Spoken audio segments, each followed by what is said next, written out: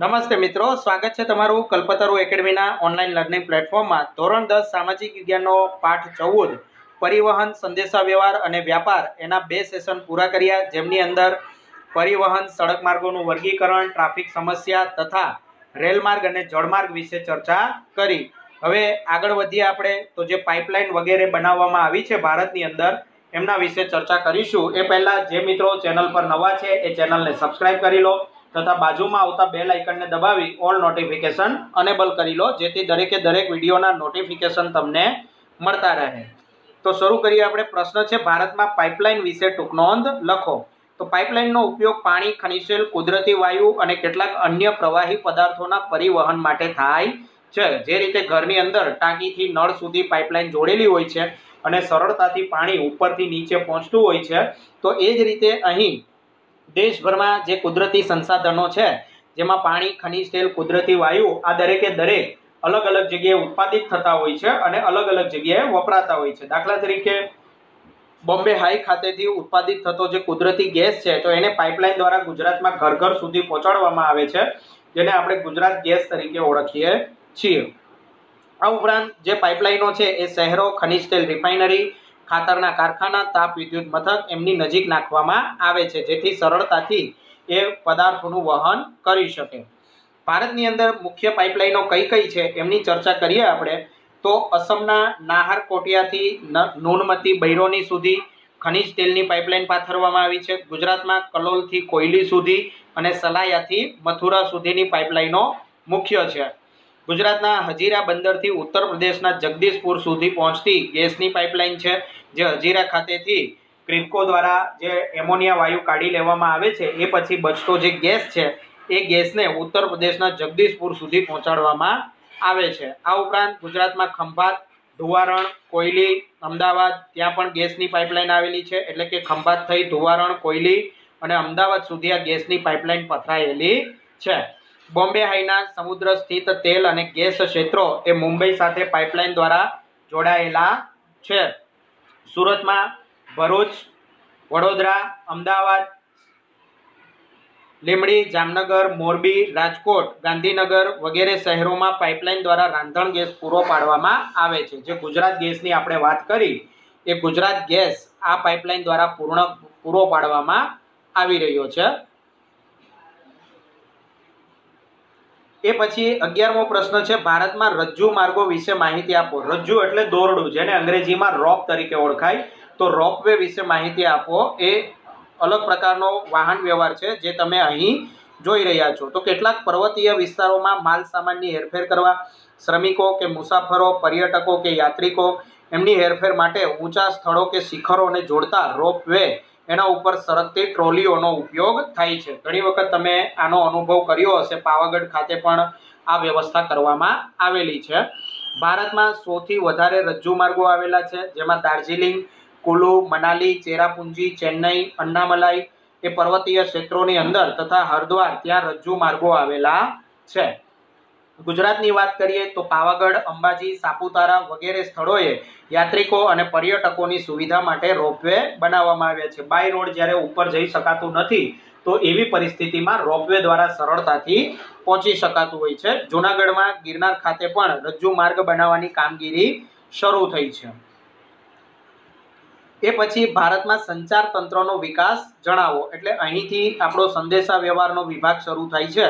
તો વિજ્ઞાન અને ટેકનોલોજી એ સંચાર ક્ષેત્રે ક્રાંતિ લાવવામાં મહત્વનો ફાળો આપ્યો છે. 1990 પહેલા ભારતમાં મોબાઈલ શું છે એ બાબતની કોઈને ખ્યાલ હતો નહીં, પરંતુ આજે 1990 થી 2020 સુધીના સમયગાળાની અંદર મોબાઈલ જે છે એ લગભગ ઘરે ઘરે મોબાઈલ આવી ગયા છે અને ઇન્ટરનેટનો ઉપયોગ એ સામાન્ય થઈ ચૂક્યો છે. ઇન્ટરનેટનો ઉપયોગ કેવો થઈ ગયો છે? એકદમ સામાન્ય. ટપાલ, telephone, email, cellphone, radio, television, computer, internet, satellite વગેરે સાધનોએ સંચારને ખૂબ જ ઝડપી અને સરળ બનાવ્યું છે. સંચાર તંત્ર એના મુખ્ય 2 વિભાગ છે, વ્યક્તિગત સંચાર તંત્ર અને સામૂહિક સંચાર તંત્ર. જે મોબાઈલનો આપણે યુઝ કરી રહ્યા છીએ એ કેવું છે? વ્યક્તિગત સંચાર તંત્ર છે.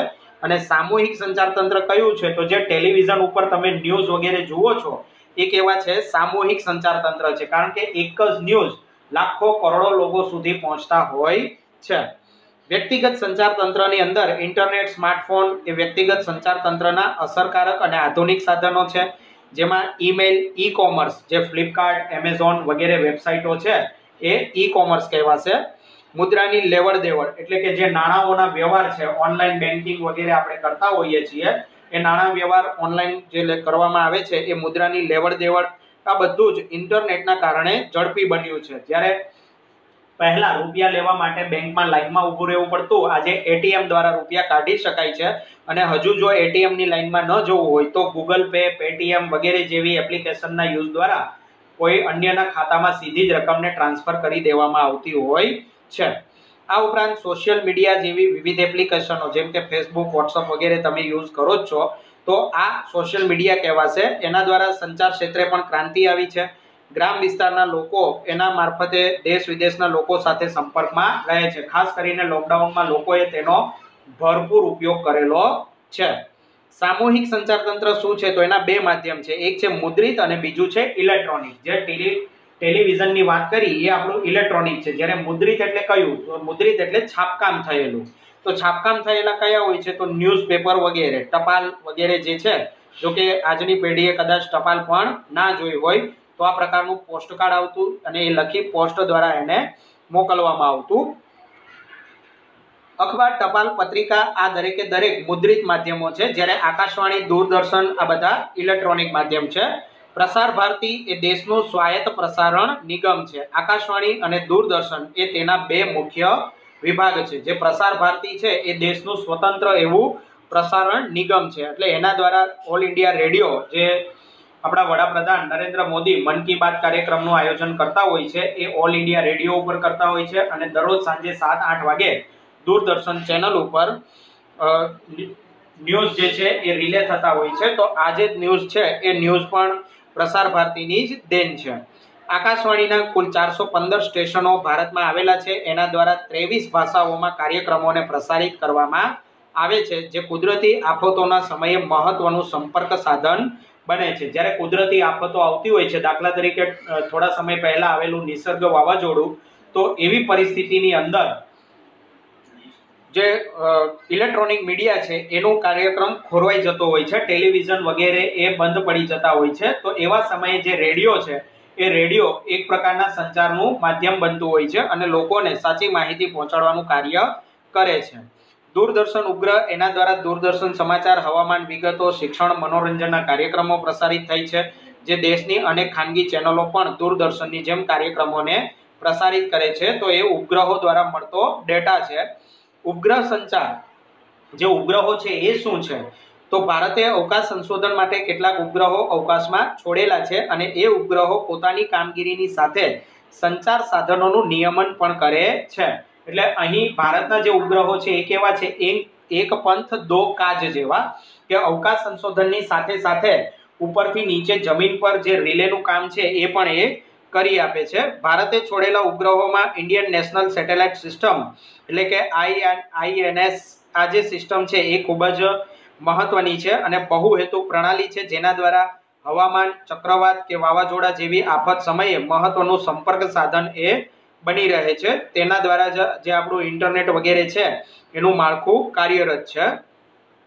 ભારતીય દૂરસ્થ સંવેદન એટલે કે IRSS જે ઇન્ડિયન રિમોટ સેન્સિંગ સેટેલાઇટ એના નામે ઓળખાય છે. તો આ પદ્ધતિ જે છે એ ભારતને આત્મનિર્ભર બનાવે છે અને પ્રક્ષેપણ વાહન પોલાર સેટેલાઇટ લોન્ચ વ્હીકલ જે IRS ના ઉપગ્રહો છે એને ક્યાં છોડવામાં આવે છે? તો પોલાર સેટેલાઇટ એટલે કે ધ્રુવીય કક્ષાની અંદર છોડવામાં આવે છે અને એને છોડવા માટેનું જો રોકેટ છે એને આપણે PSLV તરીકે ઓળખીએ છીએ. તો આવું PSLV નો વિકાસ પણ ભારતે કરેલો છે.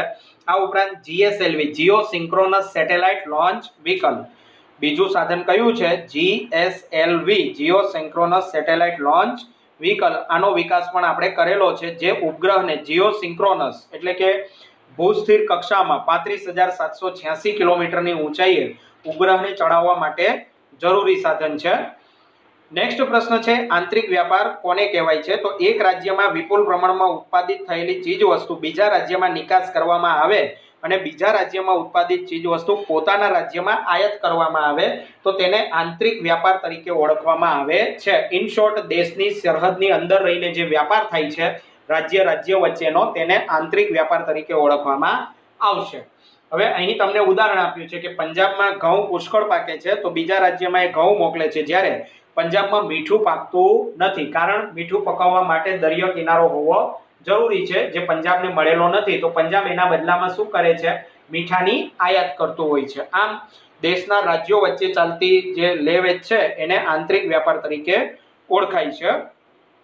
હકારાત્મક અને નકારાત્મક વ્યાપાર તુલાનો અર્થ સમજાવી તેની અસર જણાવો. તો આંતરરાષ્ટ્રીય વ્યાપારમાં આયાત કરતા નિકાસની કિંમત વધુ હોય તો વ્યાપાર તુલા હકારાત્મક કહેવાશે. એટલે તમે બહારથી જે સામાન ખરીદો છો બીજા દેશનો, એના કરતા ભારતનો સામાન બીજા દેશોમાં વેચાતો હોય, એનું મૂલ્ય વધુ હોય તો આપણી વ્યાપાર તુલા હકારાત્મક કહેવાશે.